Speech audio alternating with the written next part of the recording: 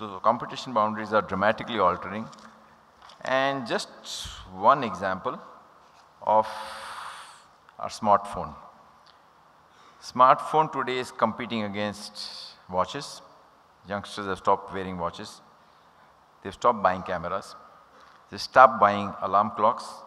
Stopped buying iPods and music systems. Stopped buying Fitbits because everything is there on their smartphone. Stopped buying books, DVDs, TV, laptops. And now it's a matter of time, health measuring instruments like blood pressure, ECG, everything is going to come, already start coming on smartphone. So can you just see one product like a smartphone impacting so many different industries?